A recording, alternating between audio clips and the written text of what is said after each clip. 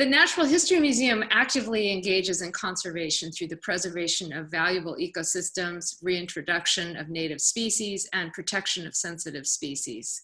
The translocation of the red-legged frog exemplifies that work and also speaks to the most unheard of international collaboration among numerous agencies. We're excited to share this story with you tonight. The 2019-2020 season of Nat Talks is made possible by presenting sponsor, the Downing Family Foundation, and media partner KPBS, the public media station serving San Diego and Imperial counties. And we are thrilled to have Tom Carlo, the general manager of KPBS, here tonight, who will introduce tonight's speakers. Tom, thank you for your support of the museum, and thank you for helping out tonight. Well, thank you very much, Judy, and I want to say a good evening to all of you, and thank you for attending tonight's virtual Nat Talk. You know, KPBS has supported Nat Talks for several years, as we feel it's our responsibility at KPBS to support organizations doing great work here in San Diego like the Nat. And these talks provide an important forum for topics related to science, history, conservation, and more. Tonight's talk is especially exciting because it focuses on a major milestone that happened here in San Diego County. And KPBS covered the story of the red-legged frog's translocation earlier this spring by our science reporter, Shalina Chatlani. And this is just one example of our commitment to bringing important science news to viewers and listeners. Science is a big part of our programming and our journalism, and we have established what we like to call the Life Sciences Content Desk. And this desk covers stories related to science, technology, environment, and health. And this week, KPBS was honored to receive the Distinguished Coverage Award from the San Diego Society of Professional Journalists for our one-week-long series called San Diego's Climate Crisis, the Urgency of Addressing Human Causes of Climate Change. To amplify this issue, KPBS has launched a climate change desk to step up our coverage of this threat, including stories and interviews with experts and newsmakers. This coverage is in addition to the normal coverage we do with the environment, health science, and technology. And these are stories we know that you rely on and trust from KPBS. So without further ado, I'm pleased to introduce tonight's first speaker. Dr. Bradford Hollingsworth has served as the curator of herpetology since 2000. He has had many roles at the NAT, including postdoctoral fellow, guest curator of exhibits, and expedition lead herpetologist and volunteer. Brad earned his doctorate from Loma Linda University and obtained both his MS and BS from San Diego State University. Brad's research focuses on the evolution and biogeography of the reptiles and amphibians of Baja California and its associated islands. He is also an adjunct professor at San Diego State University, where he regularly serves on graduate student committees in the biology department. So it's my pleasure to introduce to you Brad Hollingsworth. Great, Tom. Thank you very much for the nice introduction, and thanks everyone for joining us tonight for our presentation on our frog project. I'm Brad Hollingsworth, and joining me in a moment will be Frank Santana. Tonight we're going to focus on our work to bring the California red-legged frog back to Southern California. And any project like this involves a lot of people. This has been a binational conservation effort involving an entire team of dedicated biologists. We've been working on this project for more than a decade now, and needless to say, I won't bore you with all the permitting that it's required to get this effort underway and accomplished. Our team involved the USGS, the Nature Conservancy, the Fish and Wildlife Service, the NAT, of course, help from smaller conservation-minded groups like the Wildlife Project and the Sonoma Mountain Preservation Foundation, both located in Northern California. They helped us a whole bunch.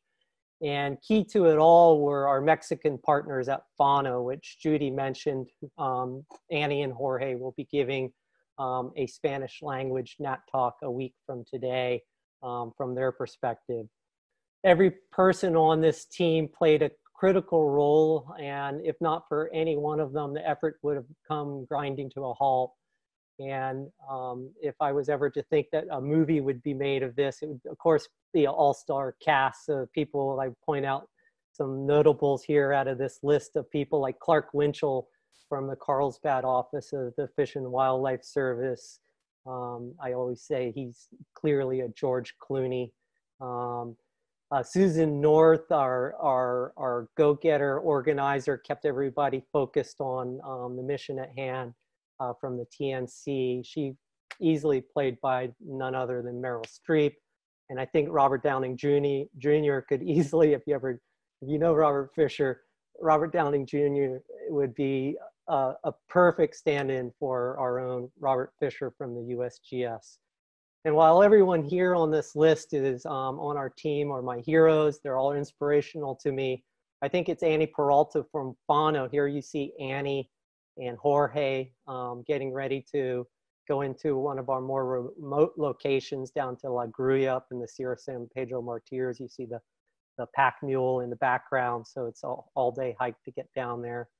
But Annie from Fano is clearly my biggest hero. Annie and Jorge run a family-owned conservation NGO in Ensenada. Both are my former students. And I'm I'm one of the founding board members of their organization. So I have deep ties with everything that they're trying to accomplish. If there's anything I can say about Annie herself, is she's the kind of person who never says no. And so she's always up for the challenge. So I think you should really pay attention to next week's Nat Talk. It's going to be in Spanish. And so it's a Spanish language Nat Talk next week with Annie and Jorge presenting. Of course, this is a story within a story. Frogs have been suffering for the last 3 to 4 decades. And their plight is part of the global amphibian decline.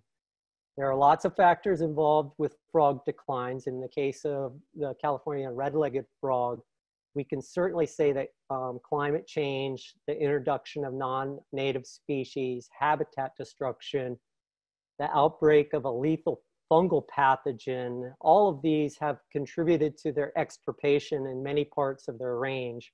We estimate that they have been they've been reduced in their overall range. They've declined by about 80%.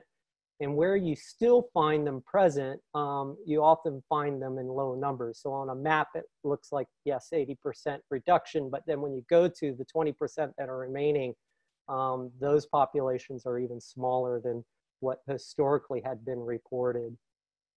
This is a specimen from our museum collection. We can say for certain that the last red-legged frog seen here in San Diego County was in 1974.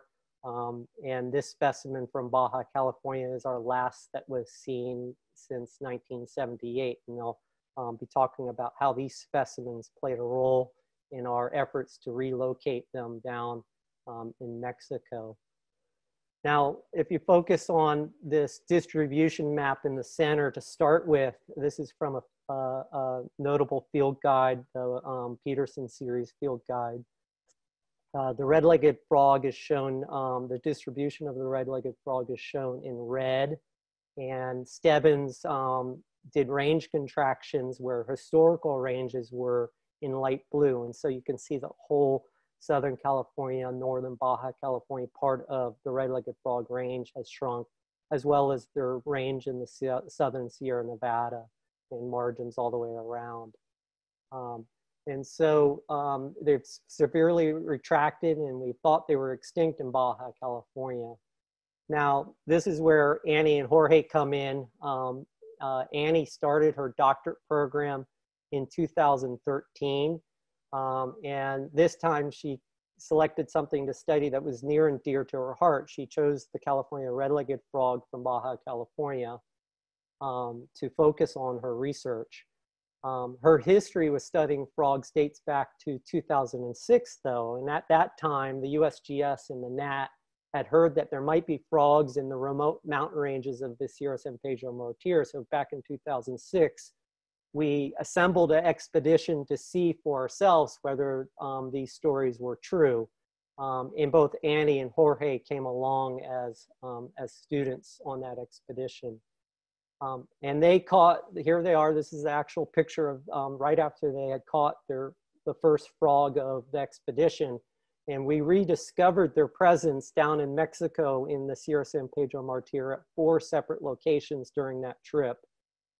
Now, for years and years, Annie, unbeknownst to me, secretly dreamt of frogs, all the while she was studying lizards in her master's program at SDSU. So when 2013 came along and she started her doctorate work, she finally found her calling, her passion, and assembled her own binational team. And you can see this map on the left. Altogether, we explored 40 different locations throughout all of northwestern Baja California from 2013 to 2016 to search for more frogs. And I think we calculated out once, we covered hundreds of miles of hiking between the crews that were doing all these surveys. And this is sort of what one of these surveys looks like. These surveys involve walking along the streams, stopping to find evidence of tadpoles or egg masses or froglets or frogs, whatever you come across, and then recording them and recording all the environmental parameters. And so we explored every location reported in the museum collection records, as well as a number of spots that had suitable habitat for frogs. And in 2016, we began publishing our results. The outcome of this work, we had discovered that only 10 populations remained in Mexico. All but one suffered from extremely low numbers of individuals. And you'll see the 10 populations are on the map as green squares. And 9 of the 10 green squares had fewer than 30 individuals. And so most, with just a handful of individuals remaining. And we constantly worried that our green squares would turn into red squares. It was a constant, persistent worry, like, okay, well, the next time we go back to resurvey this location, are we gonna find the same 5 frogs that were there the first time? And that was a constant worry. So after we did all this work, the question came up as, what do we do next? Along with a couple of other papers we published, I felt personally that our work was done. We reported in the science journals, and it was a good news, bad news story. Yes, there was frogs that lived in Baja California. They weren't extinct after all. That's the good news story of them. But the bad news is that they were isolated in only 10 small populations in the remote mountain ranges of the southern portion of their former range. And there weren't very many of them. Annie went on to receive her doctorate, and our research focused on getting out a couple more research papers at the data that we collected during those years of surveys. And I personally thought my job as a scientist was complete. And for Annie, though, now in hindsight, I recognize it wasn't. In 2018, she called me up and informed me that her and Jorge were going to form a conservation NGO to save the frogs. And this was going to be centered out of Ensenada. They asked me to serve as their president of their board. And as I mentioned previously, Annie doesn't take no for an answer. So I had little choice in the matter. She would just convince me otherwise. And so for the first year and a half, I served as the board president, and now I've rotated off, and I'm an active board member in Fano. Shortly thereafter, in August of 2018, Annie received funding from the National Geographic to restore frog habitat. I was thinking we were gonna go down and pull some tules and clean up the shoreline and maybe dig a little bit deeper areas so they could breed. But Annie clearly had other ideas. As you can see here, Annie, with the help of biologists from our partners up in Northern California, as well as biologists with the NAT, started building new breeding ponds at Rancho Melling location. And as you can see, she wasn't messing around. She was building not just little ponds, but real big, gloriously beautiful frog ponds. And over the course of 1.5 years, we've watched these 2 ponds mature. By the 6-month mark, red-legged frogs had self-colonized both of these ponds. By the 1-year mark, there was 4 frogs in one pond and 5 frogs in the other pond. And by January of this year, the frogs were breeding. This inspired the museum to help out even more. We built more ponds, and last year we started digging the new breeding habitat at a second location in a different watershed to help with bringing the numbers of the frogs up. These newer ponds have also self-colonized by frogs, so thankfully it's one of these cases when you build it, they will come. And so here's a calling male sitting in the water. This is going to be a video. It's a male where when it calls, the idea is that females come down to the water. That's sort of how the mating systems of frog biology work. Females did come down, and everything's looking really good. So let's take a listen here. I'll play the video. In the background, you'll hear the Pacific tree frog chorus, but I think you'll clearly hear the red-legged frog.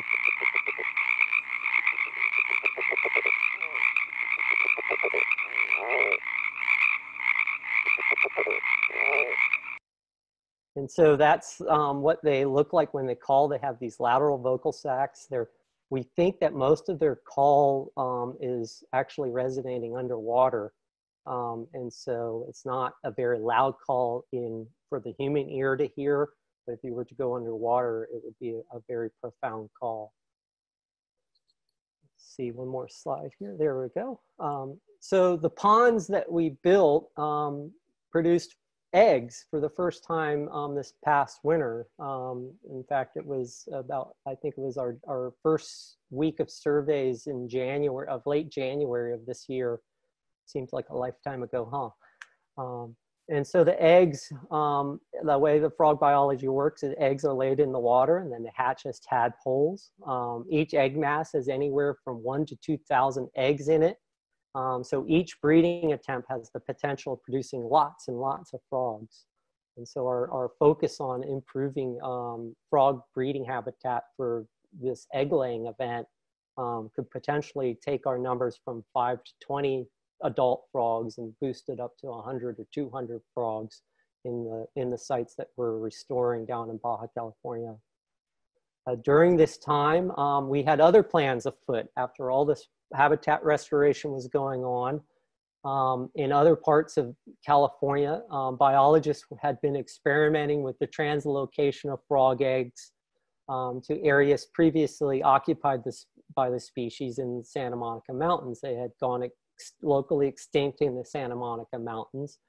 And they were taking eggs from a population in Santa Barbara County and moving them to the site in the Santa Monica Mountains with pretty good success. The eggs were hatching, tadpoles would metamorph out into froglets, and adult frogs would be emerging. But for the rest of Southern California, there was a distinctive problem. And that's because the frogs that used to live here in San Diego County and Orange County and in Riverside County and a little to the north of that are part of a different genetic group than the frogs to the north.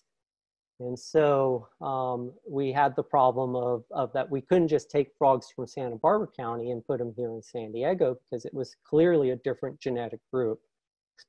When word got out about our work in Mexico, the binational recovery team formed with the goal of translocating egg masses from Mexico to the United States. So not only were we digging ponds and restoring habitat, but a whole separate side effort was going on to put into place a translocation mechanism of these eggs that were being produced in our new ponds and bring them in and bring them here to Riverside and San Diego counties.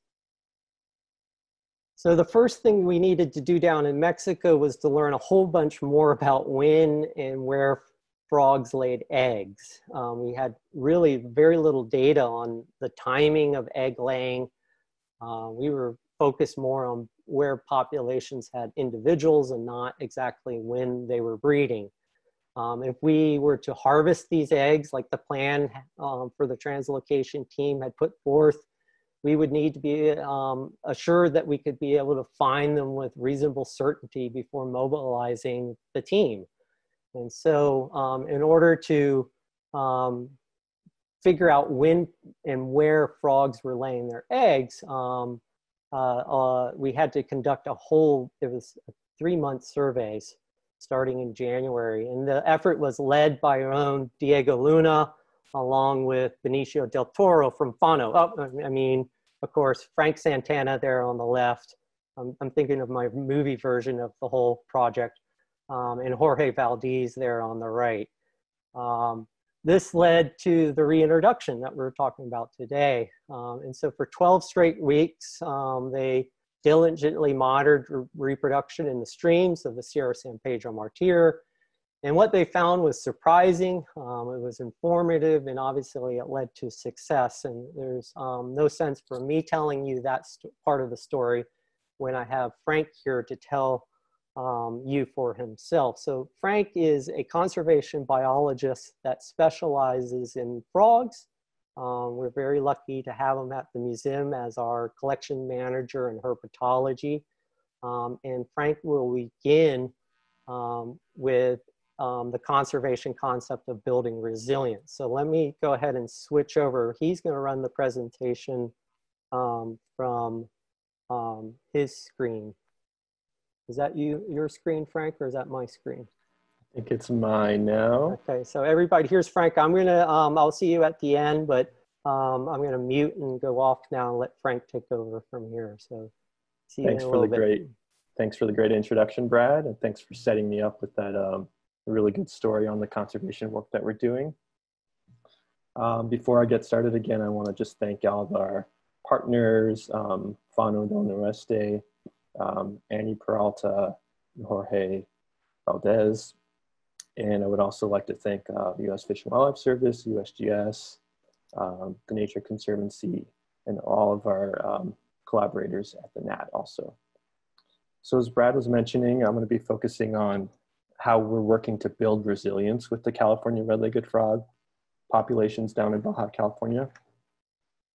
And resilience is really important for this population because, as Brad mentioned, there's only 10 populations left in Baja, and they're relatively small. They have maybe up to 20 to 30 adults in each population, so they're not really strong in terms of numbers. So we're working to improve the health and try to get as much recruitment as we can from these populations.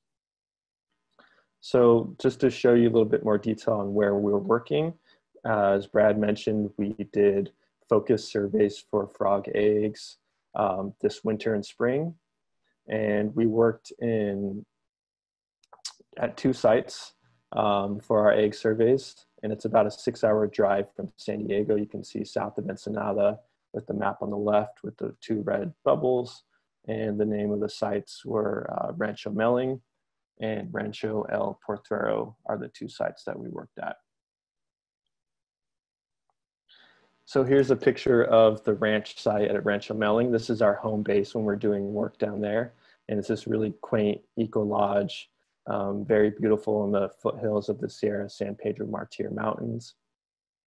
And as you can see, it's a very peaceful place to work. And the ranch also serves as our home base. So it's kind of our lab where we're doing our work. We set up a field station out there. We have all of our food and all of our equipment and gear. At night, we make a nice little simple dinner, try to stay warm in the cold winter weather. And here's an overview of both sites adjacent to each other. So Rancho Melling is at 2,000 feet in elevation, and El Portuero is a significant amount higher. It's at 3,000 feet in elevation. And you can also see that they're in 2 different watersheds. So Rancho Melling is in one watershed, and El Potrero is in a different watershed. And we surveyed both of these sites for 3 months, once a week. So we surveyed stream habitat and pond habitat at both sites, focused on eggs. So here's a picture of us working in one of the ponds at Rancho Melling. And you can see how much vegetation there is. So the aquatic vegetation really fills in really quickly. And the frogs need the aquatic vegetation to attach their eggs to.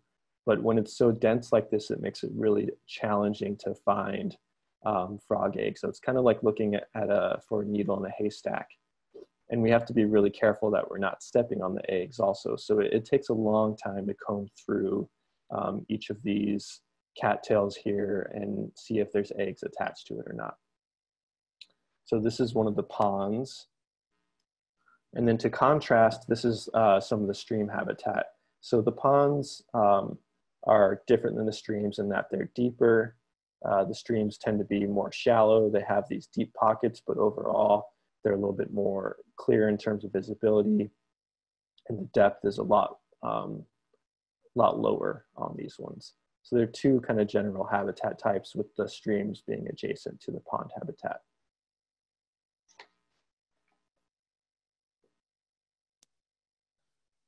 So what do we find when we're going on these surveys? You know, besides our target of frog eggs, we also find really cool and interesting animals like this belastomatid beetle.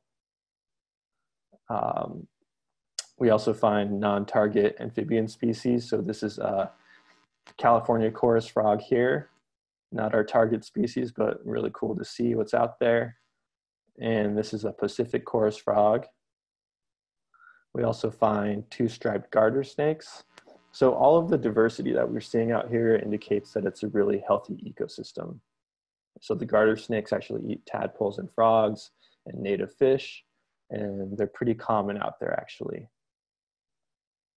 And then we also find western pond turtles, excuse me. So all of this diversity is showcasing the health of the system. We haven't found any invasive species, bullfrogs or invasive trout or other fish in most of these areas, which is a good sign. And then of course we find California red-legged frogs. So these are adult frogs.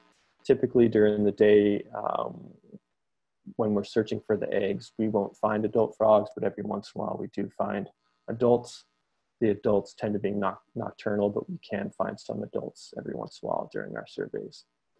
Most commonly, you'll find juvenile red-legged frogs. But we haven't found any eggs yet, right? And although the pictures I've shown you, we're really looking for eggs during these surveys. And so I want to take you guys on a journey of what it looks like when we're out surveying for eggs. So again, here's an overview of the sites that we're looking at. And I'm going to switch over to a video so you guys can join me on a journey to find red-legged frog eggs. So bear with me. Okay.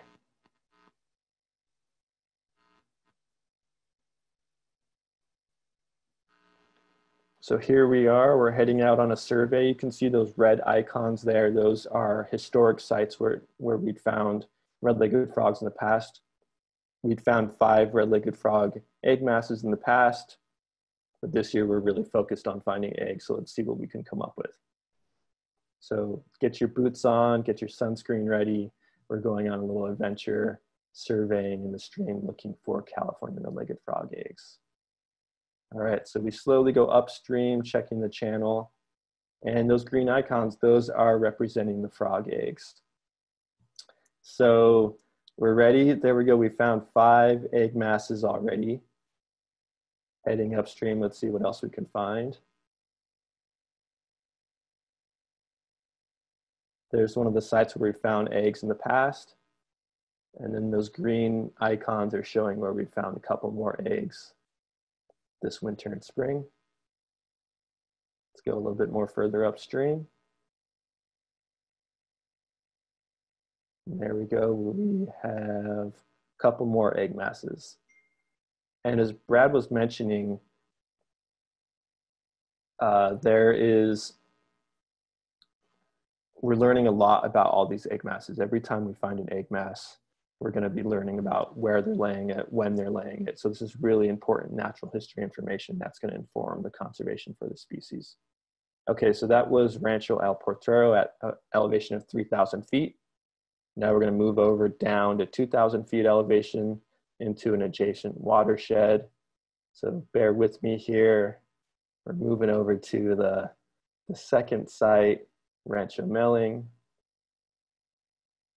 All right, here we go. Let's find some more frog eggs. Let's see what we can find.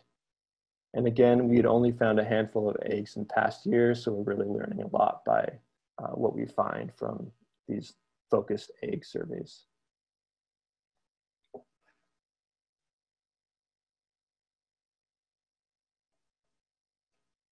Okay, there's a handful of more frog eggs, 7 frog eggs. And think about, let's look at what's happening about where they are. Are they in the stream or are they in a pond? And those ones were actually found in a pond. Frank, I'm going to interrupt because I'm not seeing the video. No one's seeing it? Mm-mm. Uh-oh. You want to try running Sharing this is paused. again? Sorry. Bring your share. Okay, just a second. Let me stop. We could try running this again. Share screen.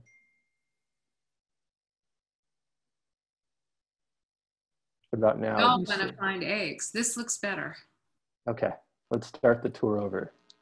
Is it working? Thank you. Okay. Thank you, Judy. Okay, so let's go on this journey again. You can see the red icons now. Those are where we found eggs in the past. So we're going to go, this is at Rancho El Portero at 3,000 feet elevation, looking for some frog eggs. So let's head up the stream, and you can see the stream channel is there because it's the one with, you can see the pattern of all the riparian corridor with the trees and everything. And there we have 5 egg masses. And as we head upstream a little bit,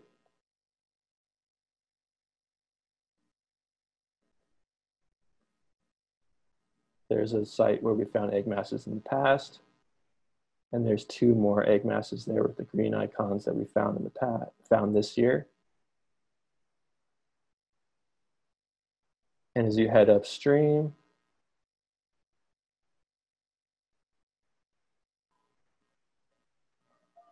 we got 2 more egg masses now.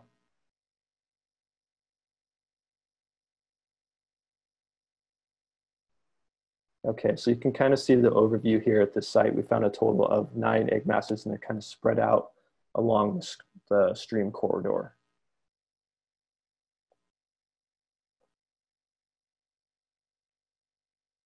And now we're heading to the second site, which is at lower elevation of about 2,000 feet.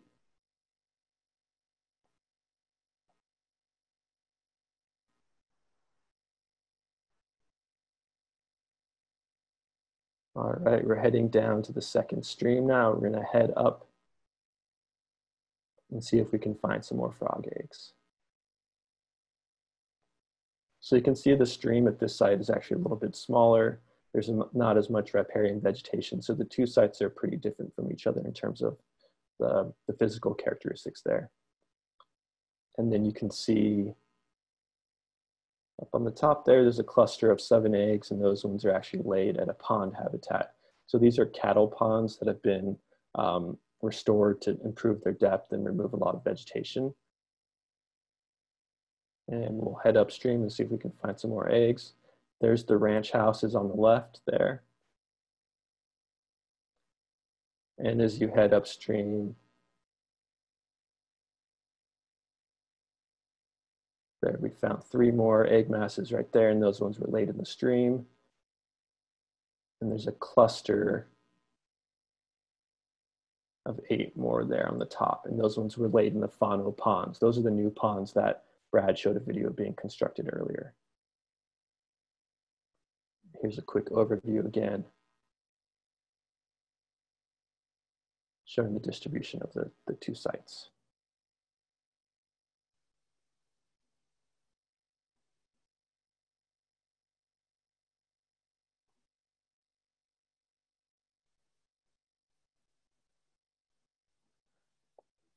All right. Let me stop that real quick and we'll jump over back to the presentation. Bear with me for 1 second.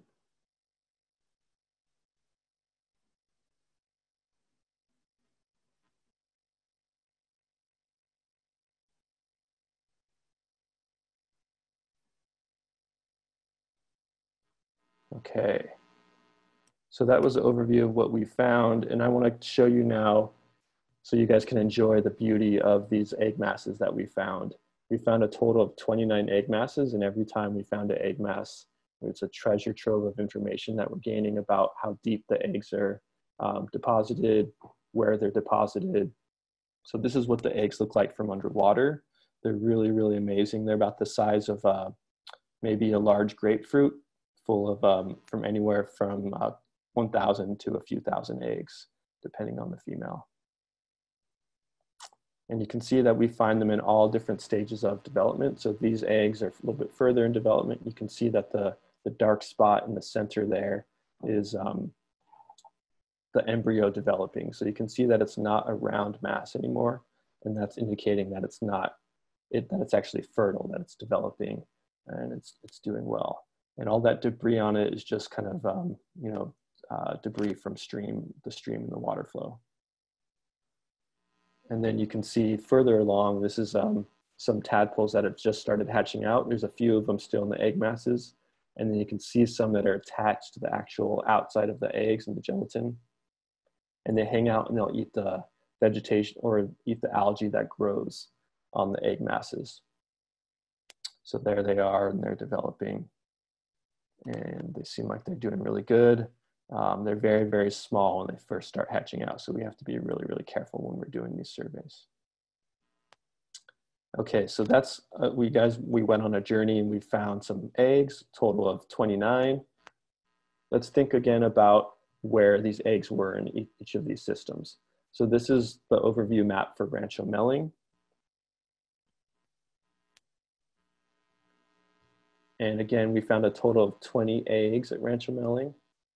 16 of those eggs were found in the pond and 4 were found in the stream.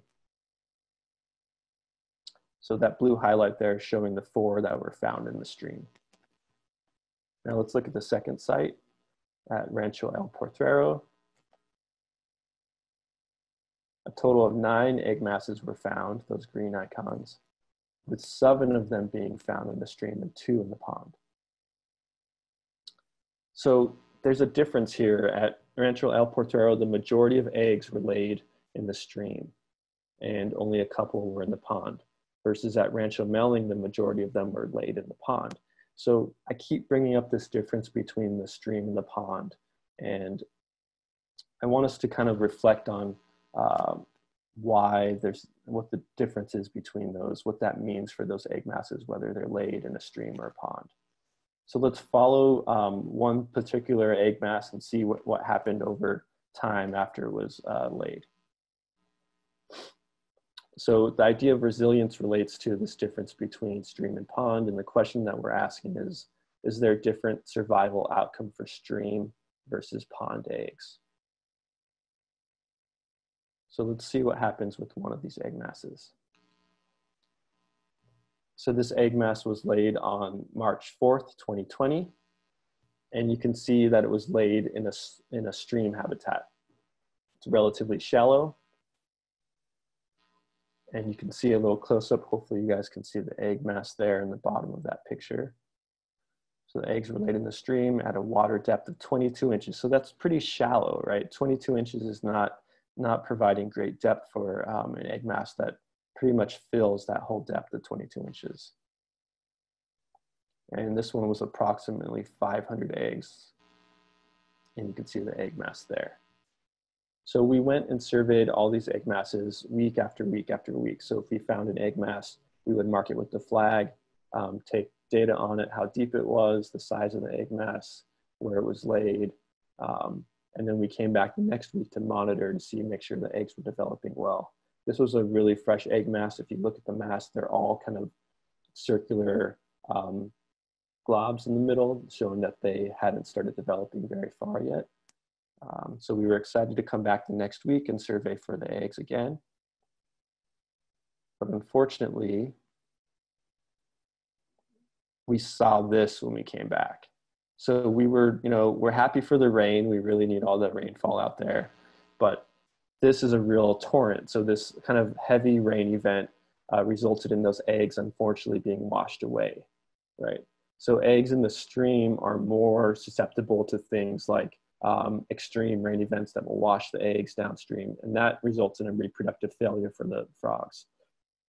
So this egg mass, with all the work that the male and female put in to produce that egg mass and fertilize it, and the male had to call and the female had to come and deposit her eggs, it was washed down into the ocean essentially. Another risk of laying eggs in streams is that in a dry year, the stream could dry up. That was a pretty shallow depth there. So that's where the ponds come in terms of resilience. So by building these ponds and maintaining these cattle ponds, we can reduce the extreme rain events that will flow. So these ponds are not connected to the main stream channel. They're pretty far adjacent to it. So when a big storm like that comes through, it wouldn't wash any eggs that were in the pond away. And so we recognized the importance of ponds, and at the second site at El Portero in November 2019, we were kind of ahead of the game, and we had started building some ponds. This is our friend Rolando, a local rancher. So whenever we're doing this conservation work, we try as much as possible to work with local ranchers and lodge owners to get their buy-in to help us with these conservation projects. So he was maintaining this really old tractor. It ran beautifully. He dedicated a lot of time. He drove 8 miles down a windy or 8 hours down a windy road to deliver this tractor to us so that he could build a pond. And this is what the pond looks like. So it's not as elegant as the Fano ponds where we had a lot more heavy equipment, but we were able to dig out a patch, pretty far from the mainstream channel so that it would not have to be washed out. This is what it looked like in January 2020. So it's not suitable habitat in this photo for California red-legged frogs, but we're expecting that over time, just like the Fano ponds. This is a picture of one of the Fano ponds, that it'll fill in with native vegetation and provide really good habitat for the California red-legged frogs that we have down there. So we're hoping to build resilience through these habitat restoration efforts so that things like the egg washing downstream and drought are not as much of a risk for these frogs. And we dig the ponds below the water table level so that they're relatively deep compared to the streams and ponds that are natural. Okay, so that was kind of the topic on building resilience. Now we're going to jump into the reintroduction effort. As Brad mentioned earlier, a big part of our egg surveys was to plan for reintroduction effort of frogs from Baja California to Southern California. So again, as Brad mentioned in the beginning, in San Diego, it's been over 40 years since California red-legged frogs have been seen. And in Riverside County, it's been close to 20 years since frogs have been seen there. And there's many factors that have led to that decline. Habitat loss, invasive species is a big problem, like bullfrogs and things like that, which will eat the California red-legged frogs. So we've addressed a lot of these problems at the reintroduction sites to make sure that there's suitable habitat for the reintroduced frogs. So because we found so many eggs, and because Annie and Jorge worked really hard on the permitting, we were able to get permits and permission to actually move eggs from Baja California back to those 2 sites in Southern California. So you can see this is one of the lucky egg masses that we were able to find after we had got a lot of permits in order and everything was ready.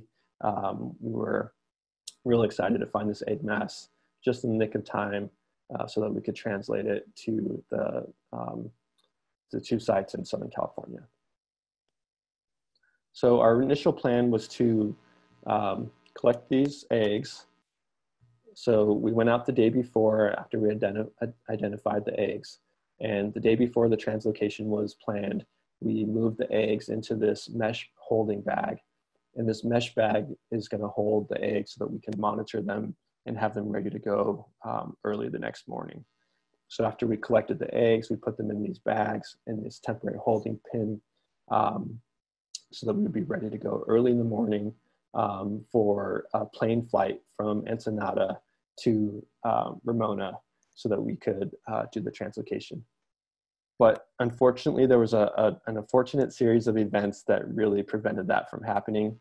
First was a series of storms that prevented the plane flight from ever happening. So we had to cancel the plane flight and we had to make some last minute decisions about whether we were going to be able to move the eggs from Baja to Southern California. And the reason why we were worried is that we want to minimize the translocation time during while we're moving the eggs. So we decided to go ahead with the move, but we ended up using a vehicle to drive the eggs across the border instead. So we made some last minute plans, made some changes, and we were ready to go the next day. And here's a photo of Brad preparing the eggs in their plastic Tupperware container. And we put them in these very insulated Yeti coolers. And if any of you have ever looked at the price tag on a Yeti cooler, you know they're very expensive. We actually had Yeti donate all the coolers that we used for the translocation. So that was pretty cool. And you can see there's a bubbler attached to the cooler so that there's oxygen provided. And we had thermometers to make sure that they were temperature controlled the whole time. So once we had the eggs ready, this is Annie Peralta double checking the conditions of the egg masses before we head over and across the border. And you can see she has all the paperwork in order, so we're ready to go. We have all the protocols ready, and we can continue on our journey to the United States. So we finally made it after a couple of scares. COVID was just starting to happen at this time, so we were uncertain about whether the border was going to be open. There was all these rumors about the border possibly being closed during this time. And the border waits were unusually long. We crossed in Tecate, and I actually waited for about 2 hours to cross the Tecate. So it was a very long time just kind of sitting kind of anxiously checking the thermometers, making sure the frog eggs were good. And luckily they were in perfect condition when we made it across. And this is this is the first reintroduction site, which is in Riverside County. This is the Santa Rosa Plateau Ecological Reserve, which is managed by the Nature Conservancy. And so that's the first site that was in Riverside County where we reintroduced the eggs. And you can see our partners, the USGS, are so excited to finally have the eggs back in Riverside after nearly 20 years. So here's Liz from the USGS using her little floaty to get the eggs into this temporary holding pen. So we kept the eggs in a temporary holding pen so that we could really monitor them closely. And you could see how far away it is from the shore. And that's to kind of keep people from tampering it if they were curious about it. We didn't want people messing with the eggs. So that was the first site. And then this is the second site, which is a private ranch in San Diego County. Beautiful oak woodland habitat. And the property owners here have done a lot to restore the habitat there. So they've worked with U.S. Fish and Wildlife Service and U.S. Geological Survey to remove invasive species. There was a lot of bullfrogs that were removed, invasive fish were removed. And we've been doing a lot of work to restore. So this is what it looks like inside the cooler. You can see Brad's daughters left a couple Lucky Charms in there, sending their love. They have a good luck note for the frogs and kept a couple stuffed animals in there for good luck. And I think it worked. And you can see here's the second site in San Diego where the eggs are getting ready to get moved in. And you can see how beautiful this habitat is. It's this large pond there with all the habitat requirements that these frogs need. And there's been a lot of restoration work. You can see on the bank in the back where there's a lot of native vegetation being restored there.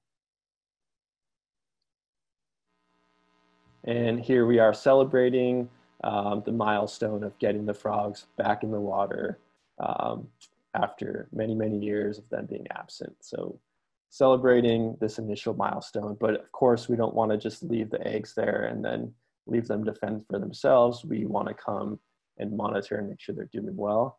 So the USGS went out every week to monitor the development of the eggs. And you can see in the left picture here that this is the initial development of the eggs. They're starting to take that shape that looks more like a small fish. And then in the middle, they're growing and they seem like they're doing pretty well. And then the picture on the right, we have a whole lot of tadpoles there. And we actually were able to do a second reintroduction in April. Despite COVID, we were able to squeeze in 1 second egg mass and add some more tadpoles to the site. We're still learning a lot about the health and the best way to hold these tadpoles in these cages. We had some mortality, but overall it's been a success. And we've had 500 tadpoles released at this site in San Diego. And for the first time last week, we went out for a survey to look for the frogs after they were released in March and April, and it's been a few months now, August. This is just last week that the USGS went out on their first survey to see how the frogs were doing, to see if any of the tadpoles metamorphosed into frogs. And I don't know if you guys can see it, but there's a frog in this photo. So hot off the presses. I'll give you guys a minute to try to find this California red-legged frog.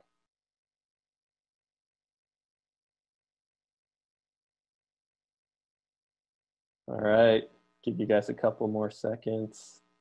Can you find the frog?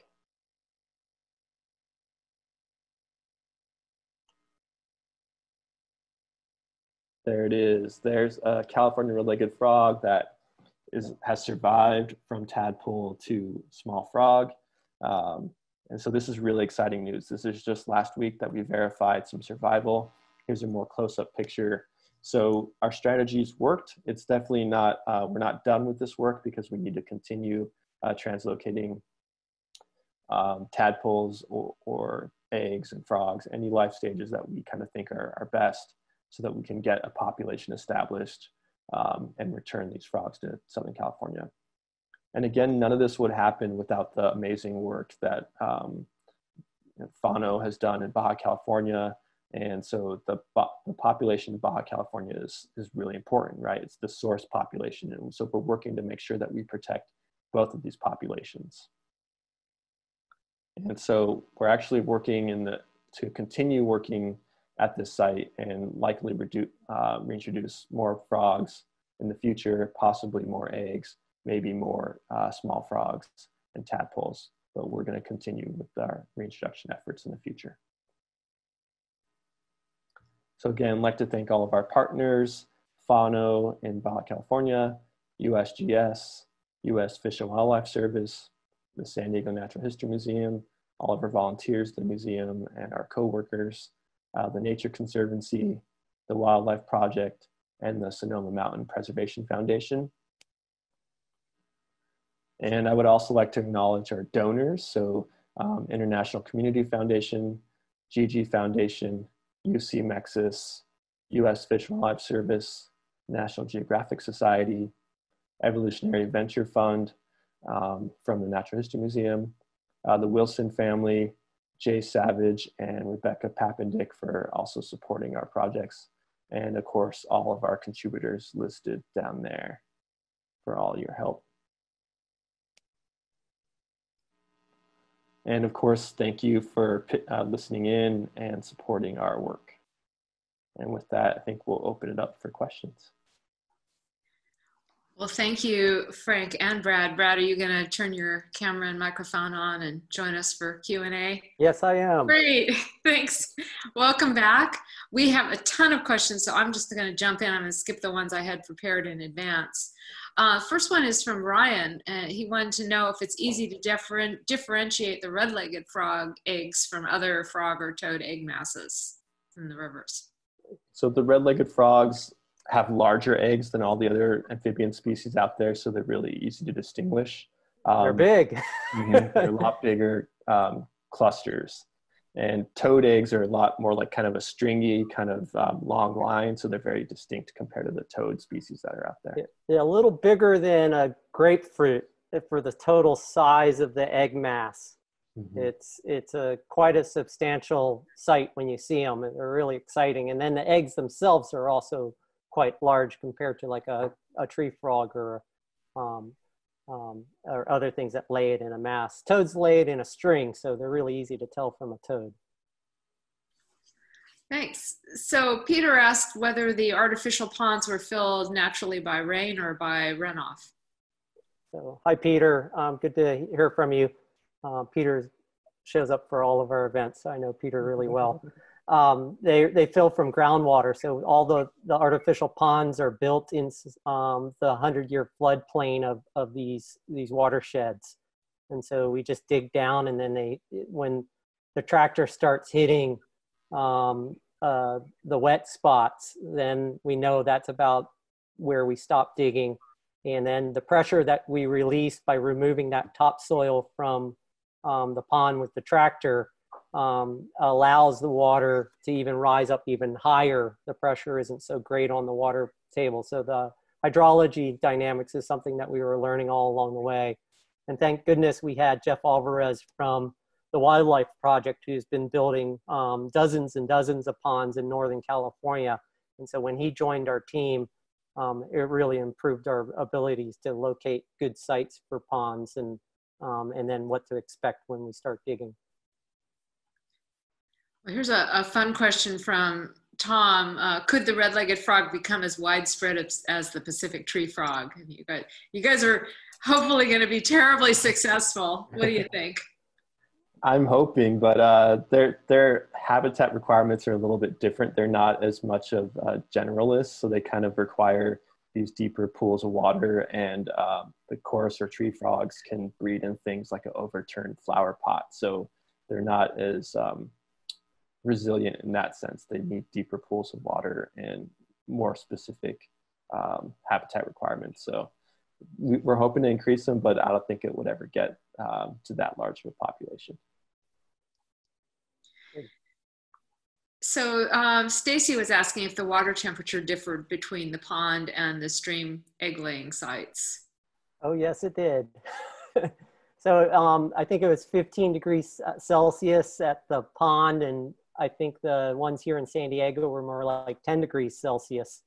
And so what we did was we graduated, while they were in those Yeti coolers, we put just enough ice packs. And so this is something that the USGS developed and experimented with. So they told us exactly how many ice packs to put in order to bring the temperature from 15 down to 10. So by the time they got to the release sites, they were already acclimated to the temperature of the release pond.